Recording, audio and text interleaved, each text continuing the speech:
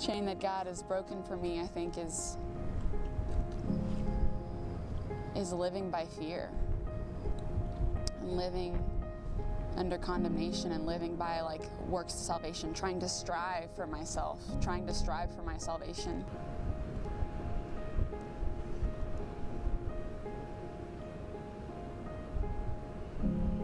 My family, I grew up in a really Christian home, and my dad's a Baptist minister, music minister, and so I grew up having to be really good, really perfect, and not doing anything wrong.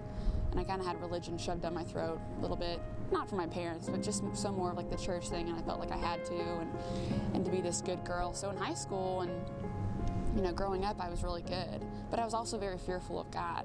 And that kind of stemmed from seeing this play when I was 7 years old called Heaven's Gates, Hell's Flames. And it was scary. I mean, it was about this family who was in a car wreck, and the dad and the mom and the children were at the pearly gates, and like the dad wasn't a Christian and the mom and the children were, and like you see them being pulled apart, and like Satan's like laughing over the dad, and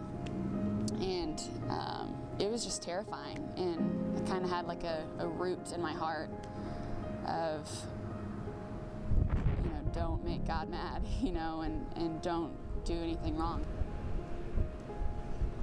I went throughout high school being really scared, and like having to read my Bible all the time and listening to sermons, and even through college, even last year, it got really bad to where if I wasn't reading my Bible, or if I wasn't, you know, listening to sermon after sermon after sermon,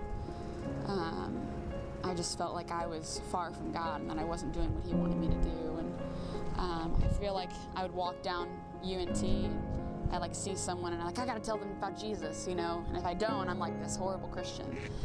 And it was just all works-based, and I couldn't even see what God was really about. I got to this point where the girls that I lived with, Allie and Chelsea and Sarah King and Sandra, I just needed affirmation from people telling me that I was good, telling me that I was, you know, saved, and that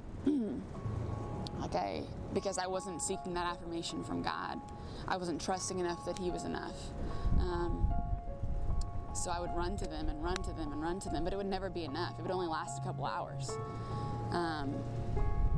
You know, I'd feel good for those couple hours, and then I would get back into my pity party, and then I had to go back to them again. So it got to the point where I was even going to Ronnie and Al Pickering and Brandon Worsham and Brad Davis and Matt, just everyone, and it didn't do me any good. It just made things worse, I think. But Ronnie kind of hit it on the head, and he was like, I think you're really obsessing on these things, and you're really not being able to let go, and I think you need to talk to someone. Kind of like the medication route. And I was very, very fearful and kind of doubtful about that, because I was like, am I just, you know, putting my head in the sand and not really doing anything about it? I'm just taking the easy way out about medication. And so, but I tried it, and I don't know what happened, but like 2 weeks in, I was able to listen just to sermons and read scripture and listen to Ronnie speak and listen to Matt Chandler speak and come to focus and be able to worship and not compare myself to people. And I was able to actually see the good news.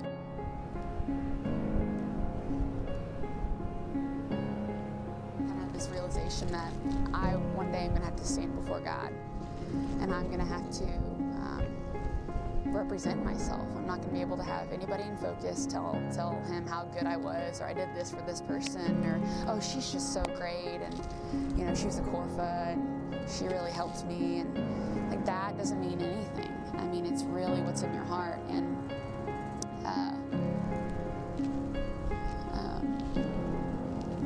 I got really scared because I was like, I can't take anybody with me.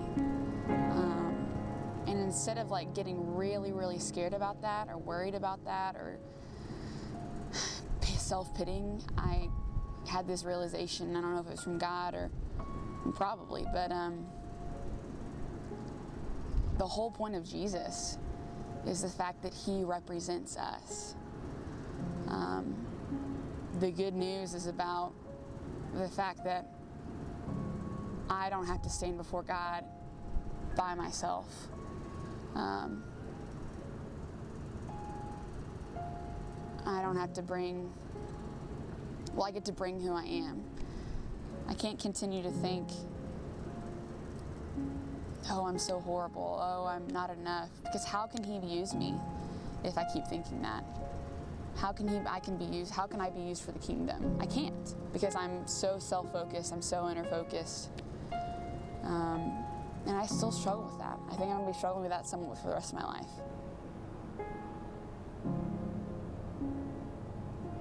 I don't have to be driven by fear anymore. I can be driven by love. I can be driven by the fact that God was thinking of me when he died for me, instead of like, he had to die for me.